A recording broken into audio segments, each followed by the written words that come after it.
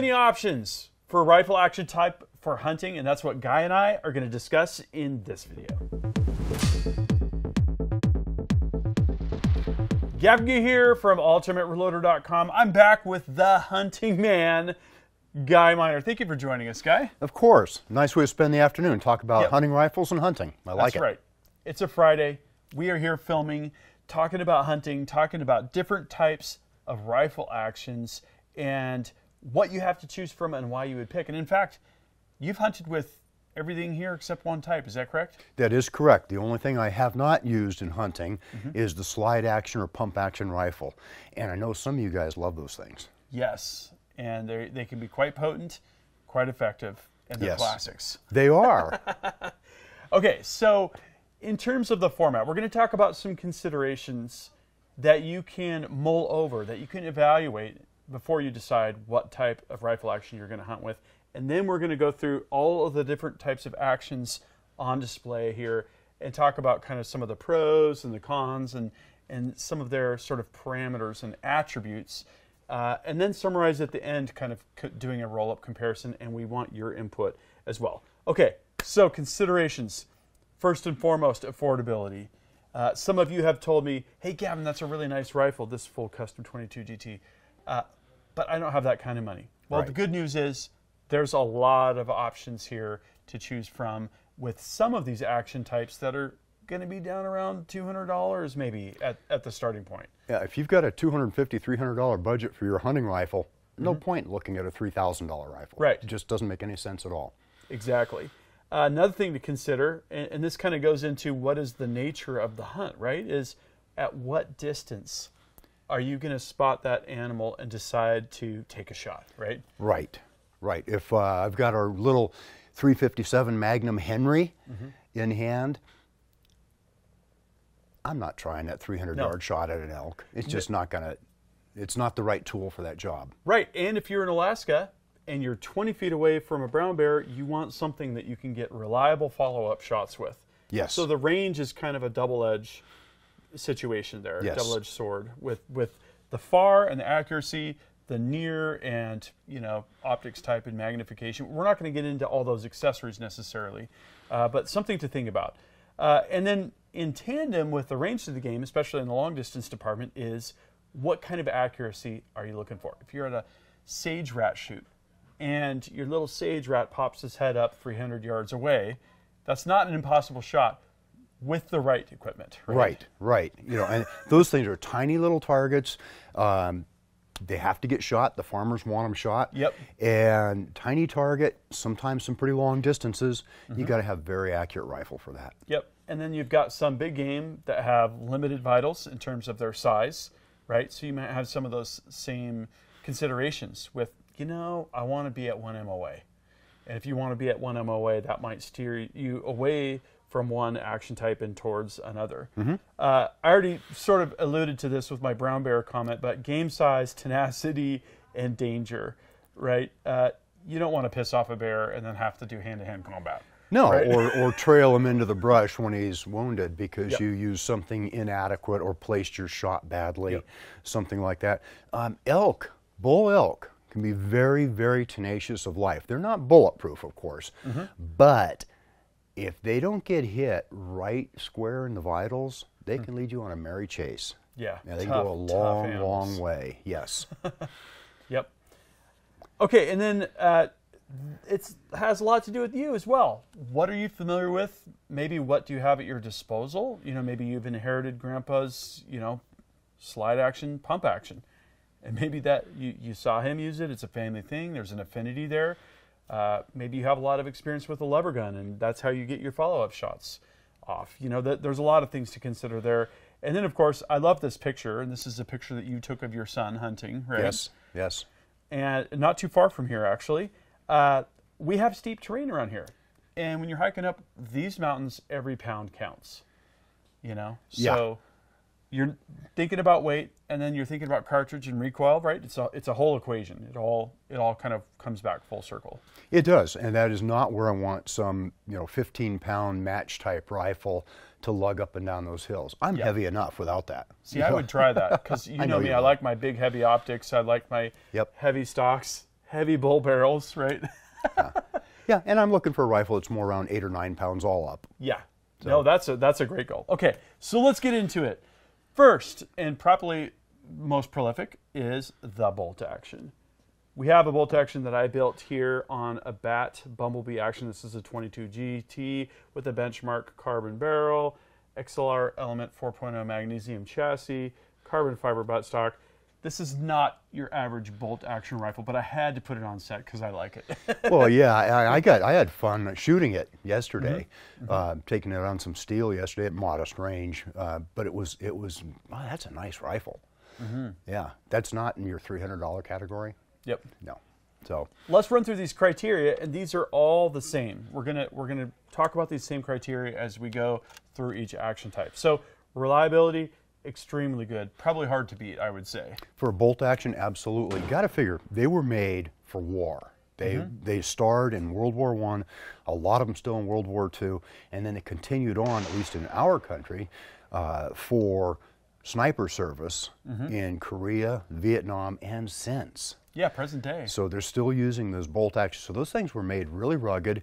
One of the nice things, they protect the ammunition. You've got it in a magazine inside the gun. The ammo itself is protected from the weather very nicely. True. And the bolts hold up very well to some adverse conditions. Yeah, it's a very reliable. If you have a problem, easy to clear. If you It need is. to manually load, you can do that quickly. Yep. I've had a situation where I didn't have my magazine with me. You know, you can drop load them. Might Sure. not be the best situation. Absolutely. Yep. Cycling speed, okay. I've seen some guys, Matt Hornback comes to mind, training for PRS, and the motion is so fluid, so fast. I can't say I can do that. For most people, it's going to be kind of in that okay department. Right, right. And you can train up to get really fast with a bolt. You see a lot of the match shooters get that way. They can move that bolt fast and get second, third, fourth shots off in a hurry. But yeah, it's okay because there's others that are also very fast. And same with follow-up shots. Right. It It's- goes it's- right into that. Especially in a hunting scenario, unless you're, maybe prone, there's going to be some disruption in your sight picture, which makes a great case for a lower power scope. If you can get by with that, and if your game is close enough, and it's a matter of practice, obviously. And I've done both kinds of follow-up shots. I've done follow-up shots in a hurry because the animal was getting away. I hadn't made a great hit, or the great hit hadn't stopped the animal. He's getting away. And I've also had an animal coming at me, getting closer and closer. And I'm saying, now, I think I'm going to shoot him some more. Yeah. So, and you getting going on that in a hurry. That was with a bolt action. Nice. Yep. Okay, so accuracy and precision, hard to beat. Yeah. The bolt action rifles are used in bench press competition. Okay, let's move on. Exactly. Exactly. Optics and accessories, it's going to depend on your rifle, but overall, you're going to have really, really good options. Whether it be a Weaver or a Picatinny rail, you're going to have no problem finding rings and a scope, and you're going to typically have really good clearance. You don't have to worry about your hammer like you do on a lever gun. So that's I'd say it's kind of hard to beat. The ARs are also very good in terms of having the different accessories and options available, and they cost all over the place. For a bolt action, anyway, $200 rifle. The bottom end is around $5,000, $200, and then $10,000. $6,000 Yeah. or more. Yeah, Yep. it's amazing. You could definitely find a way to spend the money. Okay, so on to our second type, semi-auto. Now this is actually a pretty big domain, right? You've got your Mini 14, you've got all sorts of things. We're kind of focusing here on the AR because it's the most popular semi-auto rifle platform currently. Right. And it actually is set up pretty nicely in terms of, I've got a full-length pick rail here from the receiver all the way forward to the handguard. We've got some flip-up Ultradyne dual aperture C4 sights on there. We could put a reflex sight on there very easily. We could put any kind of scope we want, Very flexible. Yeah, and AR-10s, AR-15s, both of them are very adaptable to lots of different kinds of hunting. And nobody hunted with them when I was a young guy. Right. I never saw them in the field, anybody. Now, every time I go out in the hills, somebody's got some kind of an AR. Right. So, kind of cool. Yep. Now, so you've used the AR platform in the military and in law enforcement. Right. Tell me how you think about, reliability. Reliability's come a long way. I've talked to some of my old Vietnam vet buddies who had the original M16 foisted off on them and all the bugs weren't worked out, and they weren't trained on how to keep it running right. Yeah. And they were very, very unhappy, and still to this day do not like the AR-15 and M16 platform. In my experience, in both the Marines and as a cop, wow, very reliable. Keep it reasonably clean and properly lubed, and feed it good ammunition, and that thing just plain works. I've found that a lot of the bolt carriers like to be run pretty wet. They do. In order to cycle completely and to cycle, reliably. Yeah. I like to run wet, but I'm not in a real silty, dry, deserty environment hunting all that much, so that could be an issue. Most of my hunting with the AR platform has been for varmints, like rock chucks and that kind of thing, and they work really good for that. I like the fact that you have such good follow-up shot capability and speed. Especially you might have 2 or 3 rock chucks in an area, and you can kind of pick them off 1, 2, 3. Or if you had that situation where the bear is coming at you and you're like, back off, Yeah. Or you've got a coyote. They make great coyote guns, and maybe there's 2 or 3 coyotes together, which happens, and you pop one, and the other 2 take off running. Yeah. With an AR, you can get them. Yeah, the real good hunters can use both eyes open, spotting the wide angle with the naked eye, and then looking magnified at the current animal in focus, and do that. That's a skill that I'd like to develop, and that's where you get the multiple kills. It's crazy what people can do with enough practice. Yes. A good one for that would be all the folks that do the hog hunting down south and southeast, and they get into some big groups of hogs, and they're just trying to knock down as many as they can, as big a hurry as they can. Call out to 4MR Ranch. He's got a bunch of really cool night hunting stuff and all sorts of different hog hunting related scenarios and similar. Accuracy and precision can also be all over the place. I would figure you can typically get 1.5 MOA with the right ammo, with an AR-15. But it definitely gets a lot better. Gordy Gritters and I just filmed a whole series on accurizing the AR platform, and we got a 6-arc down to 3rd MOA. Nice. Which is right up there with some of the bolt guns. Obviously, some of the bolt guns get a lot better than that, but not many. For hunting, that's no slouch right there. That is really good. Yep. Again, we already talked about how good the platform is for accessories and modifications, and I'll expand that to ergonomics optimization. We've got this is a Magpul PRS butt stock, and we could do something telescoping. I mean, the options are completely unlimited, it feels like. And again, cost, modest to expensive. If you are going to buy something from Palmetto State Armory or Bear Creek Arsenal, you could be down in the couple $100 to a few $100 range. Right. And then all the way up to, this is a premium rifle, this Endeavor from CMMG. You could spend more like a couple grand on that. So options. Lots of options. It's funny, the bolt action and the semi-auto have a whole lot of different options.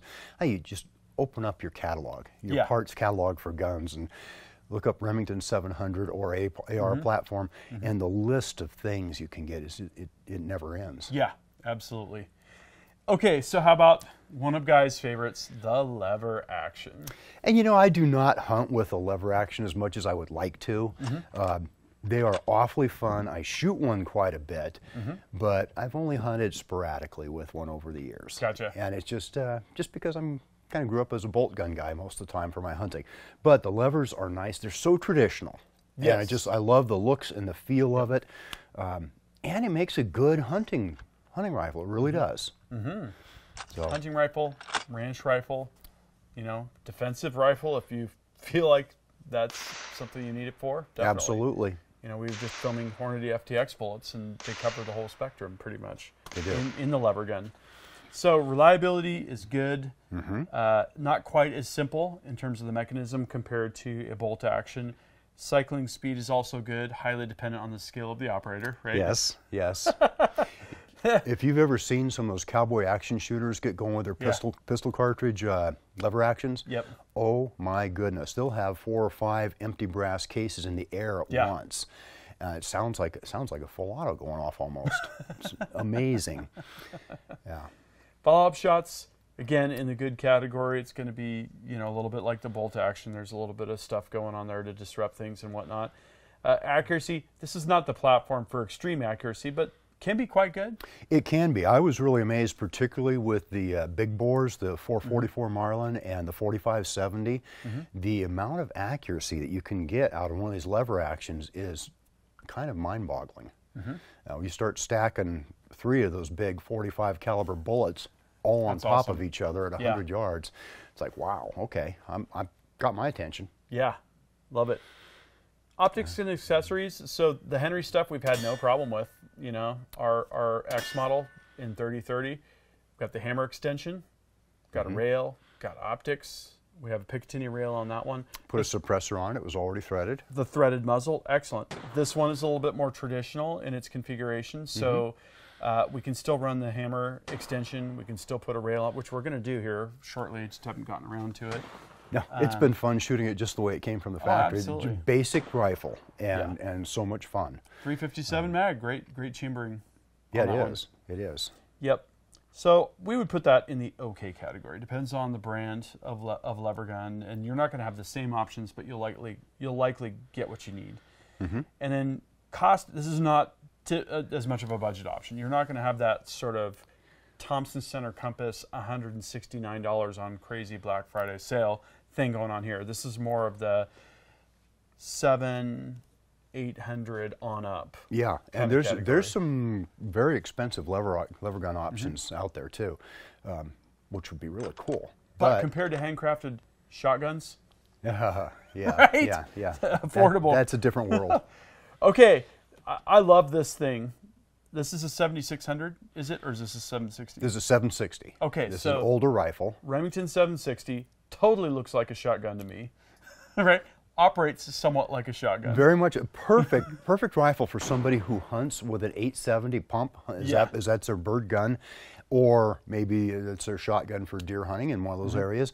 And then you also want a rifle that works pretty much the same way. This is a good answer. It's actually a good answer for a lot of things. And I only put a few rounds through it yesterday. I had never shot one of these before. I'd heard all kinds of great things about them, and talked to a friend of mine into loaning it to us. So nice. Got that, and there we are. A part of hunting is experiencing something different. That's a part of the shooting sports in general. I would love to hunt with that. Yeah, I like the idea just because, it's something different. It is. It is. And if we go down our list on the reliability, from what I understand, they're way up there. Very reliable action. Cycling speed, I found out, was fast, and I wasn't very fast with it myself, and we'll see that on the video. But it was good enough, and I have heard that people can get really fast with it because you just move from that slide back and forth, and bang, bang, bang, bang. So that's kind of neat for those follow-up shots. Yeah. I think this gets into that category of, it's an experience to run one of these things. Early 50s, did you say? Yeah, I think 52 is when they came out, and they ran the 760 up until I think it was replaced in 81 by the 7600. Yeah. Okay. And it's a little different. It looks about the same, it works the same, and all that stuff. A little different. And one of the things that intrigues me about them, this one's 30-06, which is of course one of my favorites, but they also make them in 35 Whelen. Oh, interesting. Where they have, and that's a lot of bullet. So, yeah, really cool stuff. It'd be interesting to put it on the bench and see, sandbags maybe even, and just see what kind of accuracy we could get out of that. It would, and it's drilled and tapped for a scope base. Okay. So we've got a nice little Williams sight on there now, but yeah. I think that makes a lot of sense. We could scope it. Yep. So limited options in that domain. I think so. But you might be on Gunbroker kind of looking for a while and, piecing things together, but that might be part of the fun, right? If you want something that isn't mainstream and is special, you're likely to have to go to a little bit more work to make that happen, right? And these are not cheap. We found out. No. And I seem to remember years ago they were being a somewhat less expensive option for a hunting rifle. not what we found. Looking online to think about buying one, and I was like, oh my, ouch. So, Yeah. but things have gone up. Yeah, definitely. So if you have one of these slide/pump action center fire rifles and you use it for hunting, love to hear about how that came to be and kind of what you're using it for. Okay, single shot. This is one of these actions that you really like, isn't it? I love that thing. Yeah, I first saw a Ruger #1, oh gosh, back in the 70s, and I just couldn't afford it. It was there at the dealer, you know, and it was like, no, 30-06. Okay. And I was all about that thing, but I couldn't afford it. And yours is a 7 Rem mag, is that This right? one's a 7 Rem mag, and Okay. my other one is a 375 H&H. Right. So it's a really special type of gun. Falling block action, patterned after the old British Farquharson, I think is how you say it. And you just drop that in, you drop the lever, the falling block goes down, you put one cartridge in, you close it up, you shoot once. You drop the lever, ejects that cartridge, put another one in. It's a little slow. Yeah. You can get pretty fast if you train up on it. It's like anything. You know, you practice, you get pretty fast with it. It all depends on what kind of experience you want when you're out hunting, right? Yes. So reliability, I'd put it excellent. There's just not that many moving parts there. And everything is very heavy duty. Cycling speed, it's slow. It's the slowest of all these up here. Right. That's fine. Follow-up shots could be problematic. Yeah, accuracy can be quite good. I had a heavy barreled one in 25-06 that was shooting in the 3s. Oh, wow. So yeah, that was, I should have kept that one. I've said that. Yeah, so accuracy can be very good.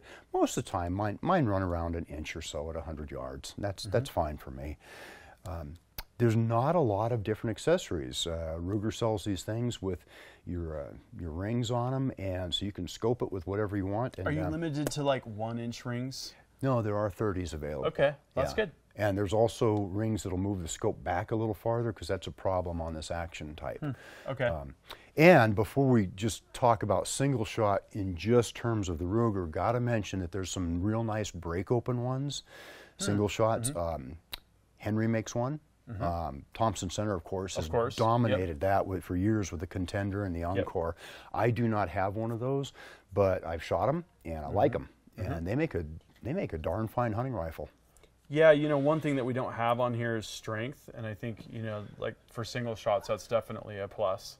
Yeah, particularly for the Ruger. It's a very strong action, and because it's so strong, it's been chambered in an amazing variety of cartridges, including things like the 470 Nitro, you know, other things like that. Yeah. No, Bruising may occur. That's enough. Yeah. Yeah. Have you ever had that? You take off your shirt, you know, and you're like, oh, well, what happened there? Oh, yeah, I was shooting a 300 Magnum all day yesterday. Yeah, Right? with my 45-70 and some real hot loads one time, it was like, oh gosh. Yeah. I've had it where I could see the texture of the butt pad. You know, maybe that was the Mosin Nagant. I don't know. It's smooth, man. but man, there's nothing there. It's just a steel strap, right? Right. That's awesome. Yeah, and then cost. This is also not a real affordable, budget-oriented kind of pathway. This is more of a heritage type situation. Yeah, you want a Ruger #1. It's going to cost some money, and that's fine. You know, it's a pretty special rifle. I like it, and I have hunted successfully. I've taken antelope, mule deer, and black bear with my Ruger #1s. Nice. So, yeah. That's cool. Okay, so why don't we kind of wrap it up? Here's the high-level grid. All of the different action types we've talked about, and we're just kind of broke it down into highlights and lowlights. So for bolt action, I'll speak to this one since I'm actually familiar with this one. There we go. Highlights are accuracy, reliability, and cost. If you're looking at that lower price tier, so much available there. Ruger American, Thompson Center stuff, Savage Axis, and the list goes on and on and on. Right. Just so much to pick from. Accuracy, reliability is excellent, and the cost is great. Lowlights, only thing I could think of is speed. It's not the fastest thing in the world to cycle. No, but it's fast enough for most hunting. Yeah. Yeah, definitely. Especially with a little bit of practice. Yep. Semi-automatic. Like I said with the varmint hunting scenario, follow-up shots are amazing. They are. especially with the right compensator, you know, and the right brake maybe. Oh, your crosshairs never come off target. Yep. You know, oh, gee, the wind blew me a little bit to the left. Fine, I'll hold a little bit to the right into the wind, and boom. There goes the sage rat. Yep. Yep. Really good stuff. Really manageable recoil, too, because of the way that the bolt cycles. Low lights. You were complaining about the ergonomics. Which is funny, as many years as I've carried an M16 or an AR-15. Yeah. But yeah, they could be a little, I don't know, kind of clunky. Yeah. So going through the brush, you know, I've snagged a bunch. I was actually using a Ruger Precision rifle, but similar ergos. Right. You know, right. Same type of butt stock and things like that. Yeah, just can be clunky depending on what you're doing. Reliability can be a problem. Ammo can be a problem. You know, pretty picky about how it's lubricated and all the rest. Yep. Yep. And then cost can be a low light, right? Can be, you know, because you want to buy a nice CMMG, you're out some money. Right. It's or some of the other, you know, better AR platforms. They're not cheap, but you can also get into an AR-15 amazingly inexpensively. Sure. So yep. Definitely. I do like that. Okay, so lever. Talk about lever. Lever, yeah. Brings out the inner cowboy. Yeah. You know, you pick one of those up, and all of a sudden you start hearing, you know, the spurs jangling, you know, walking around, that kind of thing. Yep. Well, maybe not. But it's such a traditional American rifle. Yeah. The cowboys and all these, you know, the trappers and all this stuff had these things, and they still work. And you're not limited to just the traditional old lever action cartridges. Right, like the 30-30. Like 30-30, 45-70. Yep. If you want to get into something like a 308 Winchester or even a 30-06, you can do that with some of the lever guns. Yep. So that's kind of neat. But I do like the experience of it, and I like it. I like the rifle as simple as I can keep it. So they're just nice to carry that way. They're fun. That's what I feel like when I'm cycling the action, even if I'm not thinking about John Wayne or whatever. It's just fun. It is fun. It's interactive. I totally love that. Okay, low lights on the lever. Typically don't have the precision that you can get out of like a bolt rifle. Not usually. And then the costs tend to be a little bit spendy. In today's world, I know everything's gotten expensive, but a decent lever action is not going to be cheap. Yeah. And of course, that depends on your budget. Right. It didn't seem entirely subjective, right? Didn't seem like that long ago you could pick up a nice used 30-30 Winchester or a Marlin for a couple $100. That's just impossible to even imagine now. Yeah, and that wasn't that many years ago. Yeah. But now, yeah. That's crazy. Okay, so pump, highlights, reliability. They seem to run pretty reliably. Neither you or I have a whole bunch of experience here, but nope. Well, you know, I shot it a few times yesterday. It shot every time. Cycled well, ejected, and everything that I've read about the things, they are pretty good. There was a fellow who made them very, very famous, a guy named Larry Benoit, hunted in New England mostly and up in Canada a bit, and he would literally walk down a big buck. That was his thing, stalking them mostly in the snow, and he used these slide action Remingtons, and he made them famous. Interesting. Yeah, so that were his choice, and the books have been written about him and lots of magazine articles. Nice. So, yeah. Cost is kind of a drawback. Yeah. They're not cheap, and there's not a lot of options for these things other than putting a sling and a scope on them. So, and for some of you, that's going to be just fine, right? Yes. Yeah, absolutely. And then the single shot, you got to love the simplicity and strength. You know, it's just like a rock. It's just It is. It's very, very sturdy. I love the lines of the Ruger. I got to admit, I just like the way it looks and the way it feels in my hand. They're a little heavy. There's some models that are lighter. They're a little heavier than you might expect, but that helps them be nice to shoot. Yeah. Seeing Bruce Tom's handcrafted falling block rifle was truly an experience with that like bird's eye maple and just everything just like a timepiece. You know? Nice. Yeah, I'd like to actually try shooting that thing. There you go. But they are slow and they are costly. So like anything else, there are trade-offs, right? Even when I trained up to be able to reload my .375 in a hurry, because I was using it for a bear rifle, And I got pretty good with it. Even then, it is slower than a bolt action or a lever action for that follow-up shot. Sure. And yeah, they're expensive. You could consider that a challenge. There's a bit of a thrill knowing maybe you only have one shot before, Yes. you know, takes it serious. I like that. Yeah. Yeah. That was Mission cool. critical. Yeah. Yeah. I think that's a pretty good summary. So the question is kind of what are you looking for to hunt with this year? Let's say it's this year. Well, for me? Yeah. For me, this year, I am staying away from my bolt actions. Ooh. If I can. Yeah. And I usually hunt with my 30-06 and my 25-06 Okay. Remington 700 bolt actions, trying to stay away from them. They're such an easy answer, and they do all these things so well. Right. So I'm going to try and use my lever actions and my single shots. I like it. We'll see how that goes. Very nice. I'm kind of thinking about the bolt action for big game, and I'm thinking about the AR for coyote hunting at night with the thermal, and any of the other kind of rock chuck situations. We're kind of beyond that season now, but maybe we extend it till next spring and think about that. Yeah. So our question to you is, what are you going to hunt with? What is your favorite action type for hunting and why? Also, what are you going to put through it for ammo? What chambering? And what are you going to shoot with it? Drop a comment and we'll start a discussion.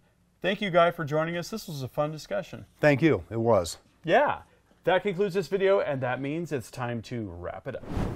I hope you liked this video. If you did, please give it a big thumbs up. Also, make your voice heard. If you have something to say, please drop a comment. Make sure you're subscribed with notifications because you're not going to want to miss the awesome content that is coming up. And finally, flex your reloading pride. You could look great in one of these t-shirts. We've got multiple designs at the Ultimate Reloader store. I'll see you later because I'm off to go shooting.